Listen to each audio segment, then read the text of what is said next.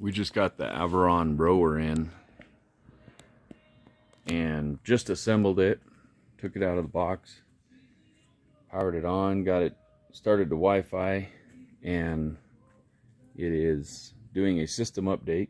So literally we just took it out of the box and fired it up. So now it's uploading new software and updating everything. But overall, it's a bigger unit than most of the rowers that you're used to at the gym and everything.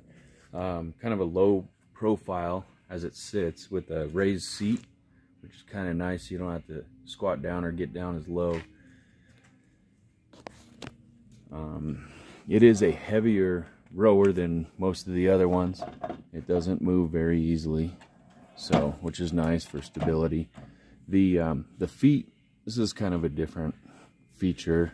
Never seen it on any of them, but with the crank of this handle, it's moving these feet in and out. So for people with bigger hips and you know, larger thighs, where their knees are rubbing and everything else, that's kind of a nice feature to have.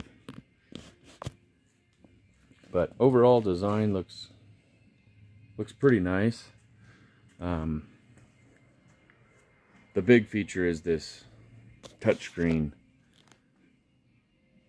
and everything you can do on it. You can watch movies, you can watch Netflix, surf the web, endless games on it.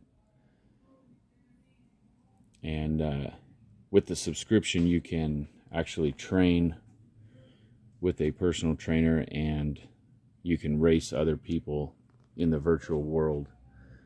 I do not believe you need a subscription to operate this, so subscription is just a bonus feature to have. But so far everything looks good. It's a sturdy, strong unit, and I think we're gonna like it. So if you have any questions, let us know. If you want us to answer anything, let us know.